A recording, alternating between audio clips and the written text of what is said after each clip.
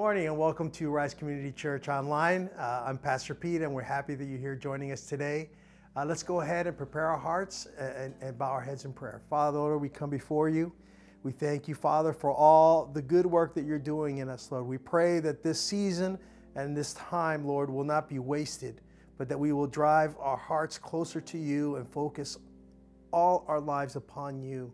We pray for your intervention in our lives and in this world, in this community, Lord. We pray, Father, that we will hear your Holy Spirit and be your hands and feet. We love you. And Father, with all our hearts, as sincere as we can, we desire to worship you. And we ask this in your holy name. Amen. So join us now as we worship in song.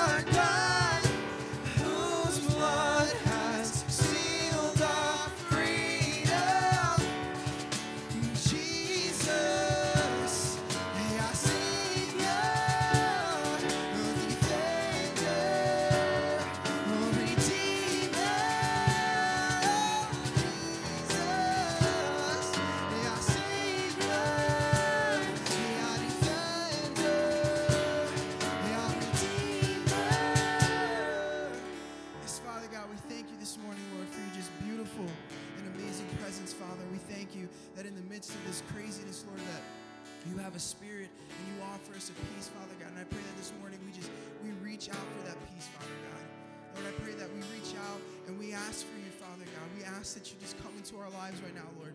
And in the midst of all this craziness, in the midst of this seclusion and this isolation, Father God, I pray that we cling even closer to you, Lord Jesus. I pray that we seek you out, Father God. And Lord, that in the midst of this isolation, we still don't stop seeking your opportunity, Lord God. That we continue to seek to be used as your vessel, Father, Lord. And I pray that we be encouraged, Lord, Father, because you are in control. And we thank you, Lord, for this morning and for this time of worship, yes, Jesus.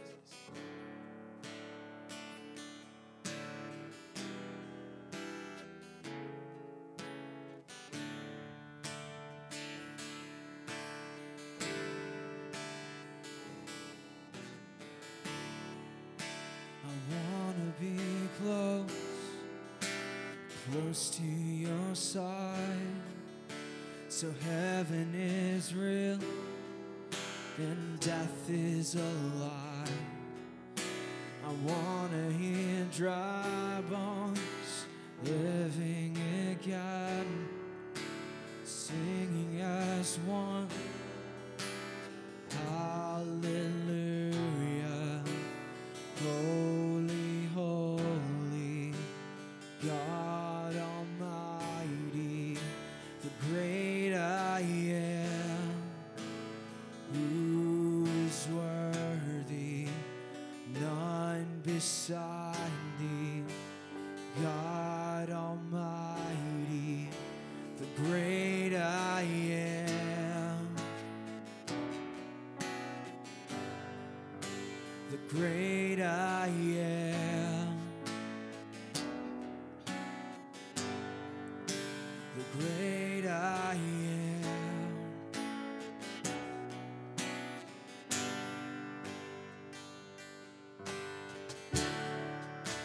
I wanna be near to your heart, loving the world and hating the dark. I wanna see dry bones living again, singing as one. Hallelujah, holy, holy, God Almighty, the great I am, who is worthy, none beside thee, God Almighty, the great I am, the great I am, the great I am.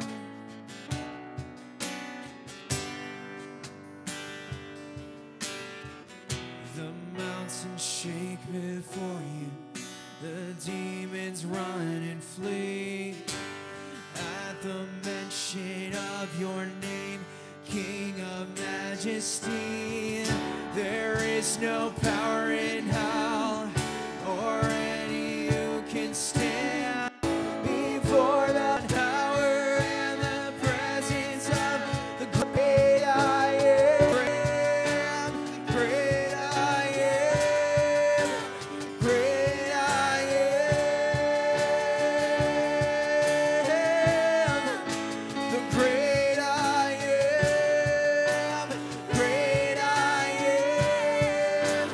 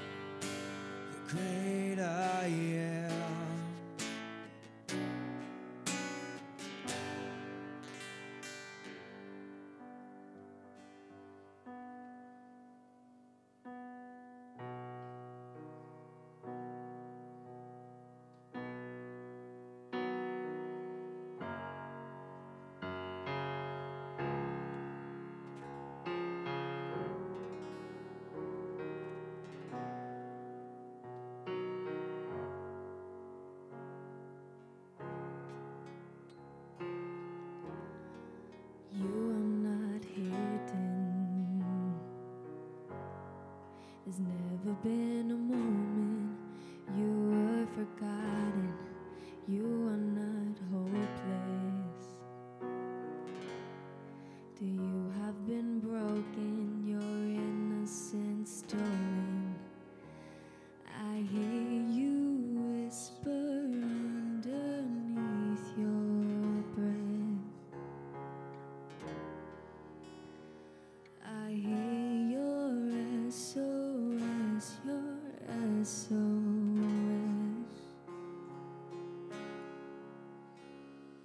I will send out an army to find you in the middle of the darkest night. It's true, I will rescue you.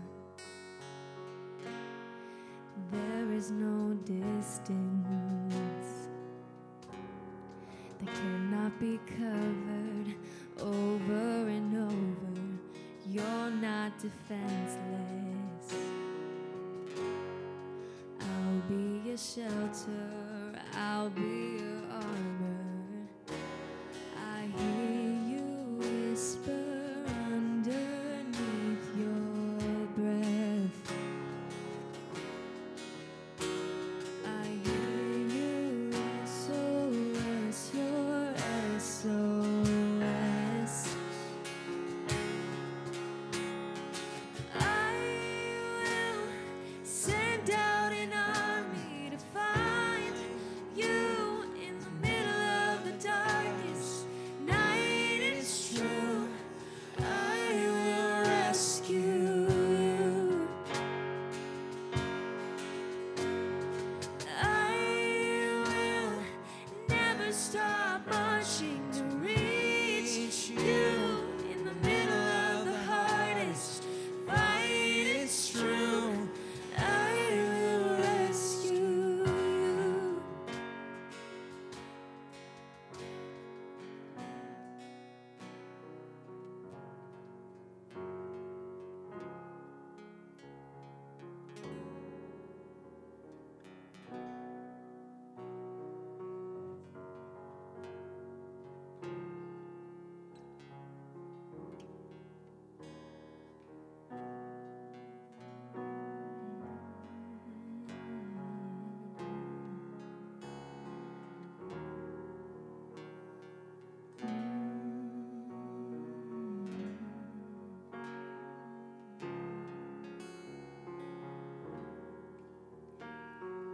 I will never stop marching to reach you in the middle of the hardest fight. It's true, I will rescue you.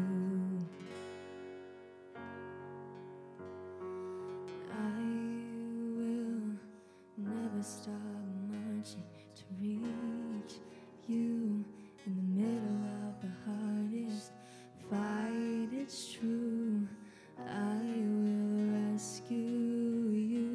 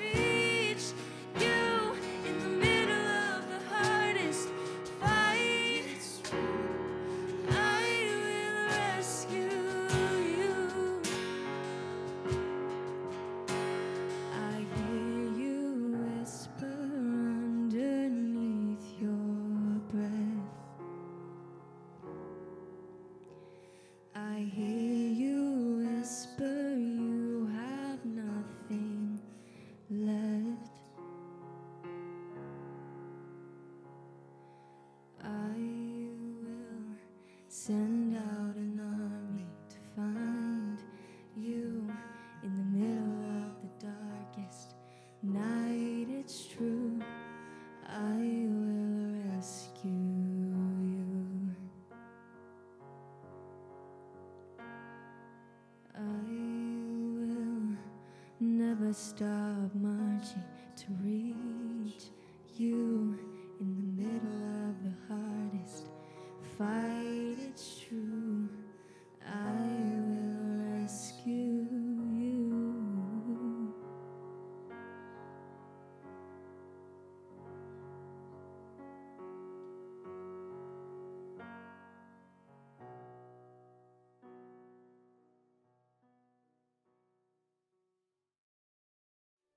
What about you? I love her so much. You love her so much? Yeah. Why do you love her so much? Because. Happy Mother's Day. Happy Mother's Day, Mommy. Happy Mother's Day. Happy Mother's Day. Happy Mother's Day, Mom. Happy Mother's Day. Happy Mother's Day. Happy Mother's Day, Titi. I love you so much. Thank you for always folding my clothes. Mwah. Happy Mother's Day, Sister Mom. Thank you for being there in every season and for bringing so much love and joy into our family. And happy Mother's Day to all the moms out there and all the people acting as moms. We love and appreciate you. And what's your favorite thing about your mom? She makes us food so I can eat, and she buys us things. Te amo, I love you, and I wanted to say thank you. Okay, hello, Mom. I just want to say that you're very kind and you're very nice, and I love you so much. So much that you don't even know how much I love you. What do you like the most about your mom? She's really funny, and she got me into watching Prison Break. You are a perfect mom to me, and you are a beautiful woman, just all in all. And you inspire me every day to clean my room and to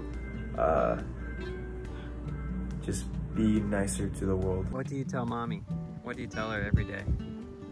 I love her, and she's so pretty, and she's beautiful.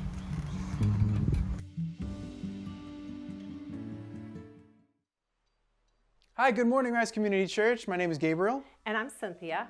Hey, welcome to Rise Community Church. Stay connected with all of our online groups. You can find them on our website at risecommunity.org or download our app, and everything is there that you need.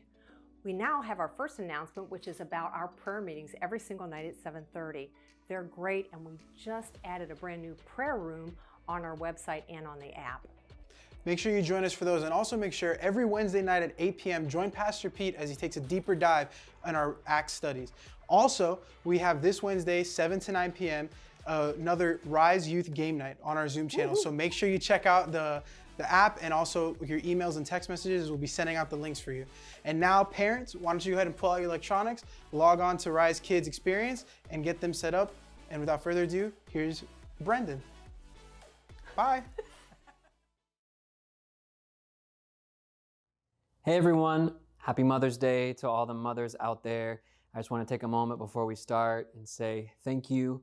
Thank you for all of your unselfish, selfless love that you show daily to all of us. We've all been impacted by your selfless love, and it's such a great representation of the love of God. So thank you to all your mothers out there. Today, we're going to continue our study in Acts.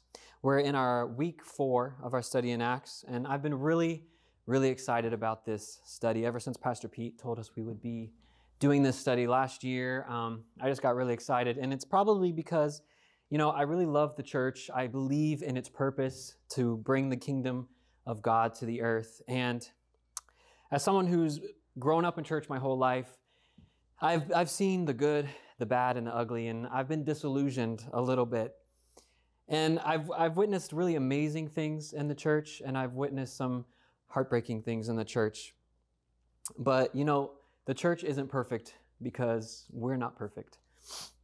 And, you know, every time I want to kind of run away or give up on the church, which happens more than you might think, I find myself right back here because I believe God's given me a mission, a purpose, a passion to see the church fulfill its calling and who it's supposed to be.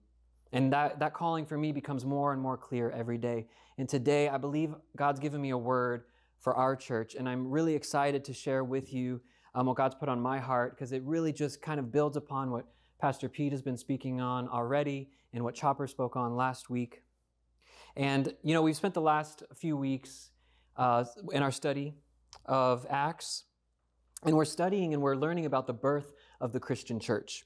Now, this was a really amazing time, I think, and it's something that, like, when I think about a time when I'd like to go back to, it's probably this time, because I would really love to be able to experience what it was like to be one of the first kind of Christians pioneering the way and experiencing the things that the people and the Christians in Acts experienced. And, you know, there's some parts of the story that are just meant for that time, but we can't just dismiss everything as just a good history lesson, because the church really sets the stage and shows us the purpose of the church for today. And today we're going to read about a miracle in Acts chapter 3. But before I go into that, I really want to reflect a little bit and go back just a little bit, because it's important for us to recognize that the things that we see in this chapter, in Acts chapter 4, is actually where we're going to be. The things we see in Acts chapter 4 are direct results of what we see in Acts chapter 1 through 3. Now remember, the first disciples, the first Christians, they had to discover something that really shaked them, and it was that the kingdom of God wasn't going to be what they expected.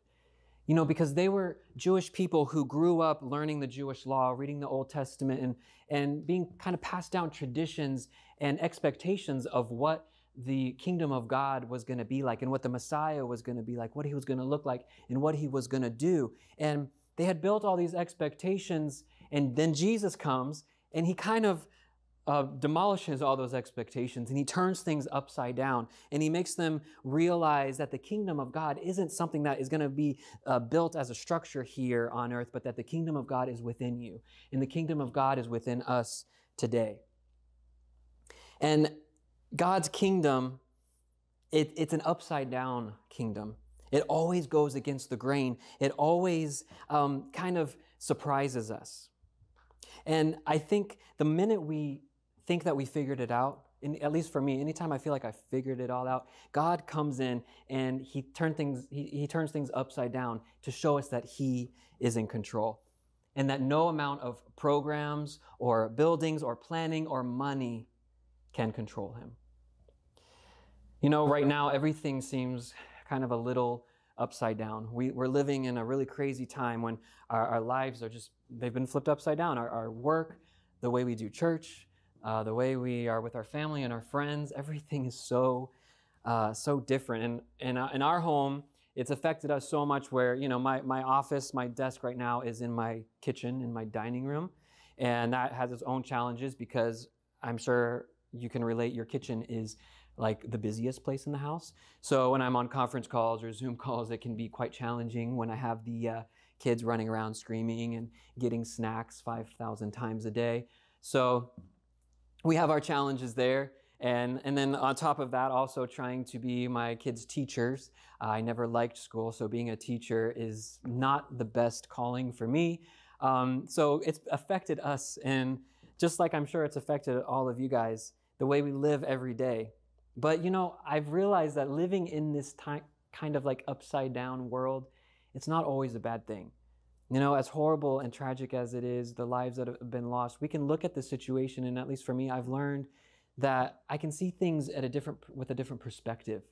I start seeing things differently in a new light. And I think that sometimes that's exactly what we need. We need that intervention to shake us out of our complacency. And for me, I have to admit, God has been convicting me because I've been complacent. God has been showing me the areas of my life where I've been complacent.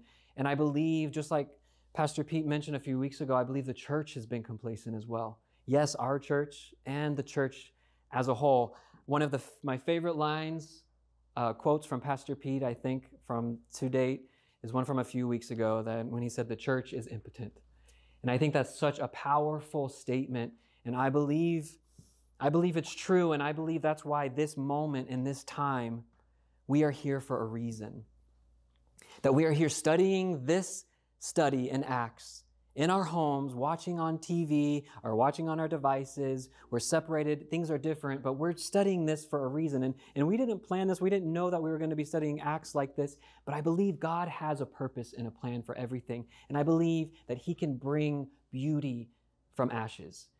And I believe if we lean on him and we pursue him in this time, that he's going to show us something amazing.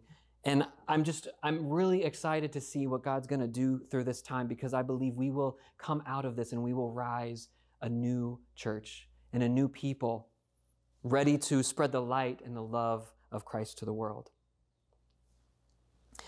So I believe, this complacency, it's made us, I want to explain that a little bit, because we've become a little too comfortable. We're too comfortable with coming to church on a Sunday, spending a couple hours, we listen to a couple songs, and we listen to a 45-minute message, and then we go along with our day and we check off the box because it makes us feel good and it makes us feel holy. See, we've lost, I believe, the power of the Acts church, because let's be honest, we don't really believe that it's for us today. Because if we really believed in the power that we see in the book of Acts, we would see that today in our church and in churches across our country. But I believe the church has lost its power. But I do believe, and this is partly what God has showed me, is I believe in this moment we are given an opportunity, just like a sleeping giant, that I believe the church will rise again from these ashes. And today I want to speak that over our church as we study, and I want to speak that over all the churches in our community and our nation. And I have to say, that's what keeps me here. That's what keeps me going, is that belief and that hope that we will rise and we will become the church that God has called us to be. See, because I believe God is beginning to shake the very foundations. God is beginning to shake things around us, and the dead bones are beginning to rise. Dead bones that have been dried up for generations are beginning to rise, just like Pastor Chopper mentioned last week when he brought up Ezekiel chapter 37, the prophetic message of Ezekiel. I want to talk about that a little bit more today before we go into our Acts study, because there's something really important I believe God is trying to speak to us through this message. And the prophecy from Ezekiel, it was fulfilled through Jesus and the establishment of his kingdom on earth through the church. So this prophecy was fulfilled through Jesus, and I believe it's a prophetic word that still applies for us today. Here it says in Ezekiel 37, Ezekiel's speaking to a valley of bones. And I just wanted you to kind of paint that picture today. Picture a valley filled with bones scattered across this valley. And remember, when we studied the word valley throughout the Bible, it means a time of suffering, a pain, a season of suffering. And in this time when Ezekiel, this was hundreds of years before Jesus, he was writing this prophetic message that God gave him was for the Jewish people who were in Babylonian exile. So God was giving the people of Israel hope for the future, that he would one day unite them as one body and bring them back to the promised land. And they would become this body. And we read here, he tells Ezekiel to begin to speak a prophetic message over the bones. He says, "Dry bones, listen to the word of the Lord. This is what the sovereign Lord says. Look, I'm going to put breath into you and make you live again." Then suddenly, as Ezekiel was speaking, it says, there was a rattling noise all across the valley. The bones of each body came together and attached themselves as complete skeletons. Then God told Ezekiel to speak a prophetic message to the wind, saying, "This is what the sovereign Lord says. Oh, come, O breath from the four winds, breathe into these dead bodies so they may live again." So I spoke the message as he commanded me, and breath came into their bodies. They all came to life and stood up on their feet, a great army.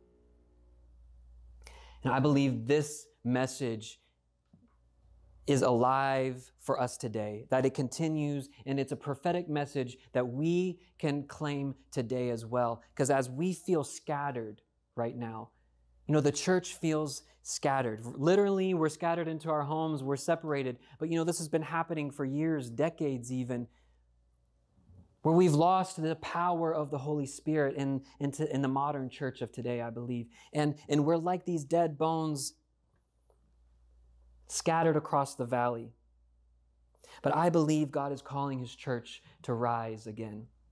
Like an army of dry bones, breathless for generations, he's calling us to rise so that we can breathe. He can breathe life into us again and bring life to the world.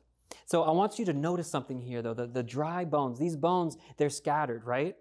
So I think it's interesting when we talk about unity. A couple weeks ago, Pastor Pete talked about unity. Each piece of the body of Christ has to come together in unity before the breath of God can fill them. In 1 Corinthians, it teaches that about the spiritual gifts and how all the gifts of the Spirit come together to form one unified, functional body of Christ. And this is such a great picture, you know, when we talk about it a lot, how the body of Christ, you know, and have you ever wondered where that came from? It comes from 1 Corinthians chapter 12, verse 12, where it says, the human body has many parts, but the many parts make up one whole body. So it is with the body of Christ. I encourage you to go and read that full chapter, 1 Corinthians chapter 12, because it really expresses the importance of the unity in the body of Christ. It expresses that we all need each other. Each part is important and significant in its own way, and we can't try to move forward without each other. It would be like saying to your foot, I don't need you, I don't like you, so I'm going to cut you off. Or to your hand, you said, you know, I don't think that I need you, so I'm going to cut you off. It's ridiculous. It doesn't make sense, but isn't that what we do? As soon as someone says something we don't agree with, or someone rubs us the wrong way, we cut them off. But we don't realize that we're cutting off our own hand. We're cutting off our own foot. We're cutting off important members of the body of Christ. Because, you know, the body of Christ, the community of the Christian church, it's not supposed to be this holy group of people that you agree with all the time. It's not supposed to be people who look just like you. It's supposed to be people who you wouldn't normally hang out with. Because iron sharpens iron. And I believe the true body of Christ, the true church, looks a lot more like Jesus and his disciples. They wouldn't have probably hung out together and been close friends if it wasn't for Jesus. They were totally different people from different walks of life, and they had their disagreements. So I just want to encourage you, if you feel like, if you're struggling and feeling like you're not getting along or that someone's rubbing you the wrong way, just be encouraged and know that you're in the right place. Because we need each other, and we need every part of the body of Christ to function the way God intended it to function. And this is what we see in the church of Acts, right? They were one body, and this is the most beautiful picture that we see. And I think this is what attracts us to the Acts church, is because of the unity that we see. And that they recognize that each part is important and significant. And what we're going to see today in Acts chapter 4 is the byproduct of that unity and that filling of the Holy Spirit, because that's when amazing things start happening. That's when miracles start happening. So today we're going to begin a new section of Acts where Luke describes the tale of two temples. And there's three main points I'm going to go over today. I want to make in today's scripture. So I want you to go ahead and turn your Bibles to Acts. We're going to be looking in chapter 3. So Acts chapter 3, it's the story of Peter and John. They're going to the temple. And they're going to the temple for a daily prayer. And on their way there, they see a lame man sitting at the temple gate. And this lame man calls out to them and asks them for money. And in verse 4, we're going to pick it up. John looked at him intently, and Peter said, "Look at us." The lame man looked at them eagerly, expecting some money. But Peter said, "I don't have any silver or gold for you, but I'll give you what I have. In the name of Jesus Christ the Nazarene, get up and walk." Then Peter took the lame man by the right hand and helped him up. And as he did, the man's feet and ankles were instantly healed and strengthened. He jumped up, stood on his feet, and began to walk. Then walking, leaping, and praising God, he went into the temple with them. Now, just reading that's an amazing story, right? This miracle happens. This lame man, who we can only imagine was probably like this his whole life, was healed and could now walk. And, you know, we can stop right there at that miraculous sign. But I believe there's more to this story than just that miracle. See, because you have to understand that this man in this society had zero value. He was worth nothing. He was no one. He had no one. No one paid attention to him, and he was where he was because that was the best place he could be to get any type of help. But he'd become white noise in the background of everyone's daily lives. And, you know, something that I've learned through this pandemic as well is it's really silenced that white noise. You know, during the first week or so, we would go for walks, and one of the first things I noticed was how quiet it was. There were less planes flying over, less cars driving by. And suddenly you could hear things that you didn't hear before. You could hear, you know, the birds chirping. You could hear families laughing and playing together and kids. And it was kind of beautiful. You know, I think that's pretty amazing. And I think it really opened my eyes to realize that the noise of everyday life can sometimes get in the way of beautiful things that we miss out on. And sometimes we need that intervention to see things around us. We need an intervention sometimes to awaken us, to see things that we normally wouldn't see. See, because the real miracle here is that Peter and John saw this man. Have you ever thought and wondered, how many times do you think Peter and John passed by this man? He was sitting at the temple gate every day. And we know that the disciples went to the temple daily for prayer. We just read that a couple chapters ago. How many times do you think that they passed by this man? But today they saw him. They had been filled with the Holy Spirit. And that brings me to my first point, that the Holy Spirit opens our eyes to see the world through the eyes of Jesus. He opens our eyes to see things that we normally would ignore because we're so caught up in our own lives, in building our own kingdoms. But when the Holy Spirit fills us, He convicts us and allows us to lay down our kingdom and pursue God's kingdom. And it's almost like putting on a lens, and we're able to see the world now through the eyes of Jesus. And it opens our eyes to see amazing things. You know, there's a story in Luke, the end of Luke, where it talks about these two followers of Christ. It was after the resurrection of Jesus, and these two followers of Christ were heading back home it was on the road to Emmaus. And they were heartbroken because they believed that Jesus came to restore Israel, but now He was dead. So they were heartbroken, and they were talking about it on their way. And then suddenly a man appears next to them, walking beside them, and it's Jesus. But they don't recognize Him. They start talking to this man, and this man starts talking to them, asking them questions, and they have a whole conversation, and they walk miles and not even knowing it's Jesus. And then they get closer to the village, and they invite him in for dinner. They take a break, and they invite him in, come have dinner with us. And as soon as they break the bread, Jesus breaks the bread, their eyes are opened, and they realize who's right in front of them, who has been in front of them the whole time. See, because Jesus, through the power of the Holy Spirit, will open our eyes to things that we can't see otherwise. Because we live with blinders on, and those blinders keep us from our identity and keep us from our purpose. And in this story, the miracle of this story we read in Acts, it begins with Peter and John seeing this man. Seeing this man the way no one else did, with value.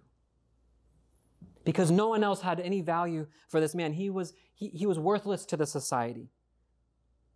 But they were bringing God's kingdom to the earth by seeing him first and telling him and restoring him to his value and his purpose. Because in God's kingdom, no one is invisible. Every man, woman, and child has value in God's kingdom.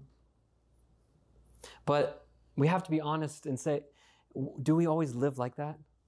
Do we always live that way? You know, Pastor Pete mentioned a couple weeks ago that Sundays is the most segregated day in our country because we get in our little huddles, our holy huddles, with the people that look just like us and think just like us, and we think that we're being righteous. But how many invisible people are we missing? How many opportunities are we missing? Are we passing by on our way to church every day? It's easy to close our eyes to the world around us, ignoring the invisible man at our gate. That's why we need the filling of the Holy Spirit. We need the Holy Spirit to open our eyes to see the world through Jesus' eyes. Otherwise, we'll find ourselves fulfilling our own selfish desires. Because that's what we do. When we're so focused on and narrow focused on what's right in front of us in our own kingdoms, we're living selfishly because it's all about my kingdom and what I want. And I'm going to go to church today to make me feel good and check off the box. And on our way to church, we're missing all the opportunities and all the invisible people around us. But if we live with eyes wide open, filled with the Holy Spirit, imagine what your life would be like. Imagine the miracles that you could see. See, because what Luke is showing us here in this story, it's more than a miracle. It's a representation of the old temple and the new temple. See, because the lame man, he was stationed here at the temple gate for a reason. Because the temple or the church was supposed to be taking care of him.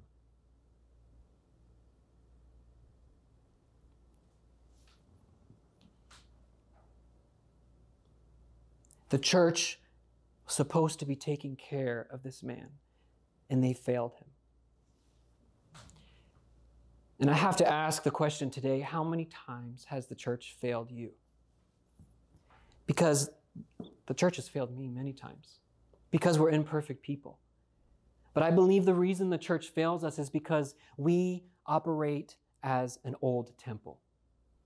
I believe the modern church looks more like the old temple than it does the new. We've lost sight of who we are as the new temple filled with the power of the Holy Spirit. And we've gone back to the old ways because that's controllable. Because that's where we can put structures and plans and we can control it and we can form it and we can have our rules and our laws just like they did. Because they spent so much time debating on what was right and what was wrong and going through all the laws line by line, debating on who's in and who's out. They were missing the opportunity to take care of the most vulnerable people right in front of them. And don't we do that today? How many times have we missed out? Personally, how many times have you missed out? How many times have we as a church missed out because we're distracted by building our own kingdoms? Now, I know we've been a little rough on the church lately. The last couple of weeks, we've said some things that might have ruffled some feathers and might have made you feel a little uncomfortable. And maybe it's because we don't see you face to face, so we have a little more boldness. But it's important for you to know that the pastors here at Rise, we're not here to simply play church. See, because we're tired of mediocre Christianity. We're tired of mediocre church, and we're passionate to see you fulfill your purpose and be a vital part of the body of Christ, because we all need each other. We have to do this together as one body, unified. And when we do that, imagine what we will see. Imagine the transformation in our homes and in our communities and in the world around us. We need each other to function in our gifts, respecting each gift because no gift has more value than the other, serving one another in those gifts. So whether we're near or far, whether we're in person or over the internet, as we study this book, this is why this study is so powerful for us, because we're being convicted. And it's starting with the pastors, because I'll speak for myself, I have been convicted. And I know by the conversations I've had with the other pastors, Pete and Chopper and Frank and some of the other pastors, that we're all feeling that same conviction. That we have not been leading by example. That we too often get distracted and try to do this in our own strength. Because that's my weakness. I try to do this in my own strength. I try so hard to make it work. Because I get a vision from God and I get a purpose, and then I try to do it on my own rather than laying it down at His feet. Because I can't make it all about my kingdom. I have to surrender that daily and choose to pursue His kingdom. See, because we're desperate. This is why we're desperate for the Holy Spirit, because we need the Holy Spirit to guide us in every step that we take, no matter what the future holds. And right now, the future is so uncertain. We need him more than ever. But why do we say we need him more than ever? We need him the same always, but now, in this moment, we're in a valley. And that's why I believe we can find hope in a valley and understand why these things happen sometimes, because it's that intervention to shake us out of our complacency, like I said before. See, because we're not going to be another church on the block. We're not going to be another church on the block so people can just come and check off their box and make them feel holy. We have been called to something more real than that. Something everlasting, something that no building can contain and no virus can stop. That's what I believe for us. And that's why I don't want to go back to normal. You know, we talk about how we want things just to go back to normal. And yeah, some things I do want to go back to normal. I would like my house to go a little bit back to normal. My kids, they need to go back to school, because if I keep teaching them, they're never going to learn anything. So yeah, some things need to go back to normal. But when it comes to church, I don't want it to go back to normal, because I believe the church has been broken. We've been broken and scattered like those bones. But I'm here to say today that God is calling us to rise. He's calling us to stand and rise again. He's calling us into a new chapter of the story of the church. One that it looks more like the original, but it's not a sequel, because we all know sequels really suck. But it builds on that, and it's something new. In Isaiah chapter 43, it says, "For I'm about to do something new. See, I've already begun. Do you not see it? I will make a pathway through the wilderness. I will create rivers in the dry wasteland." God is creating a pathway for us. We are in the wilderness, but he is creating a way out. And when we are out on the other side, we will be risen as a new people and a new church. That's what I believe for us today, because I don't want to be an Acts church.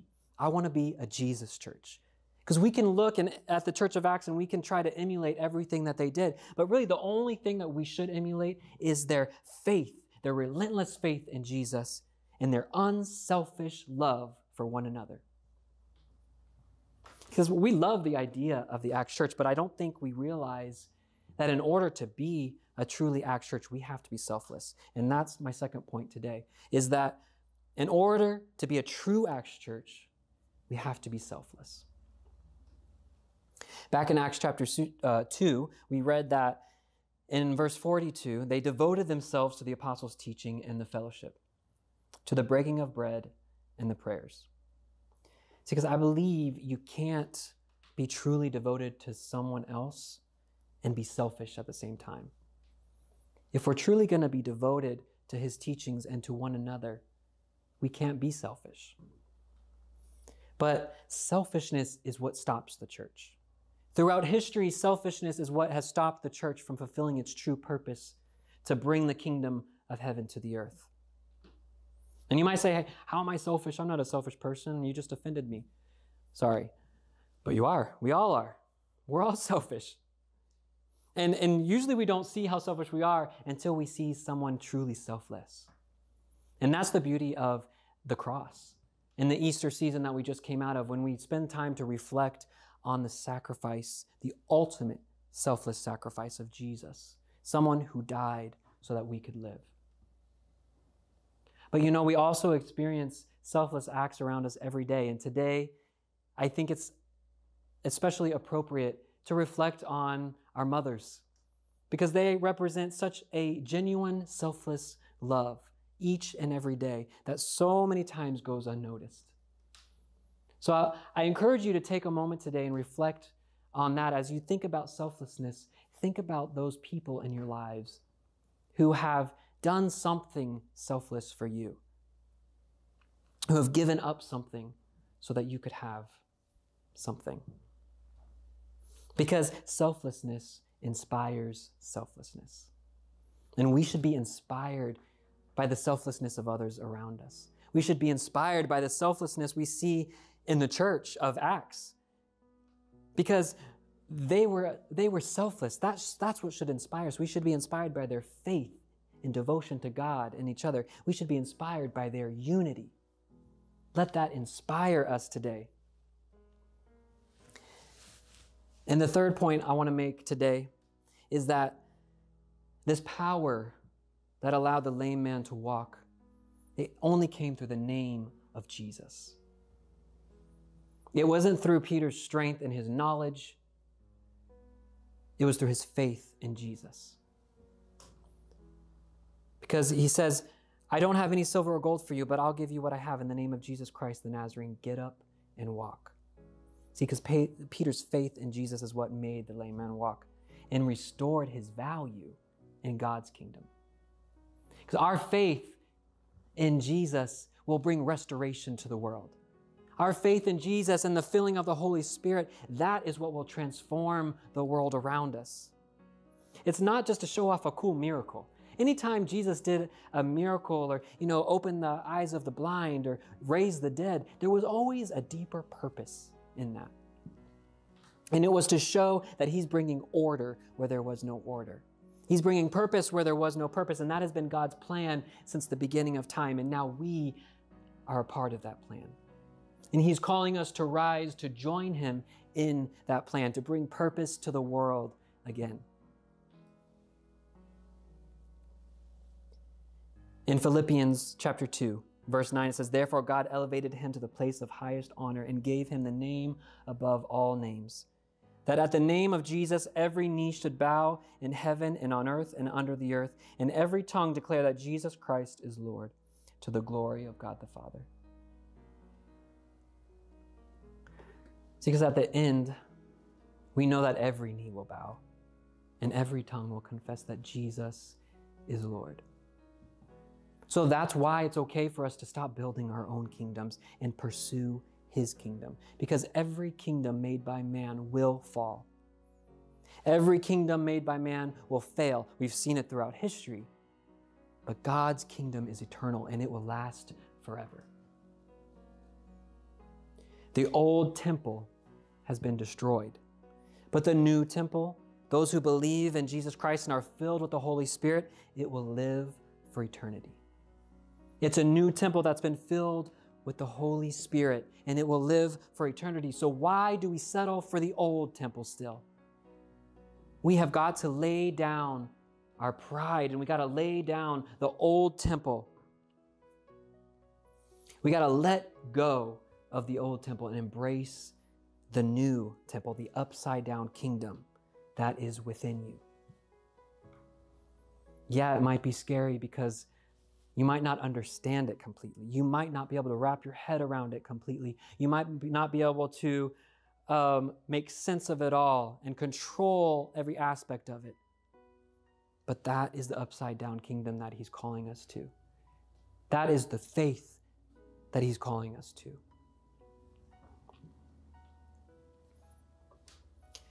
I believe today God is calling us to rise. So today I speak life to the dry bones. I speak life to the dry bones of our church. And I call you to awaken from your slumber, to unite together in faith, filled with the Holy Spirit, and pursue his kingdom. Because his kingdom is eternal. And if we pursue his kingdom, we don't have to worry about anything else. It's not a waste of time. Because if we're going to do anything while we're here on earth, don't you want to spend your time building a kingdom that's going to last forever? Not one that's going to fall or fail.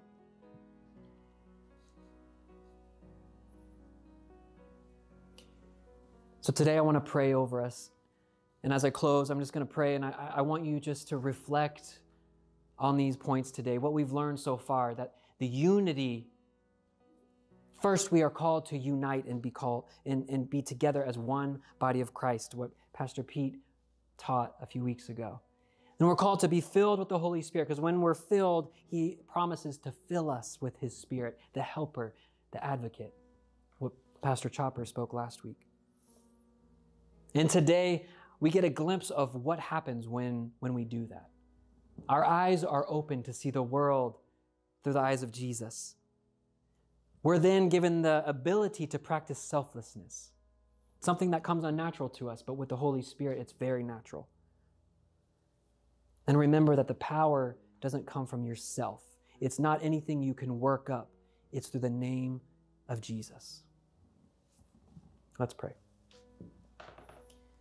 Father God, I thank you for our church. I thank you for Rise Community Church and all the people that you have brought together for such a time as this. And Lord, I pray that you would give us boldness to pursue your kingdom, that you would take away all the fear that gets in our way, everything that keeps us from pursuing your kingdom, Lord.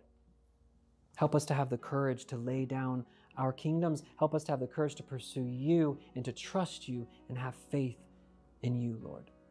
I thank you for a fresh outpouring of your Holy Spirit in us today, Lord. And I pray today that we would claim this message, this prophetic message that you spoke thousands of years ago, that we can claim it today for our church, for this time. That the dead bones will rise and that you will breathe life in us again. I thank you, God, for what you're doing and for what you will do. I give you all the glory in Jesus' name. Amen. We'll see you next time. Have a wonderful, wonderful Mother's Day, and join us this week as we discuss and dive deeper into this study on Wednesday. We'll see you soon. Thanks for joining us. And don't forget, every Wednesday night, Pastor Pete takes a deeper dive on Acts at 8 o'clock. And if you need prayer, please email us at prayer@risecommunity.org. Have a great day. Can't wait to see you next week.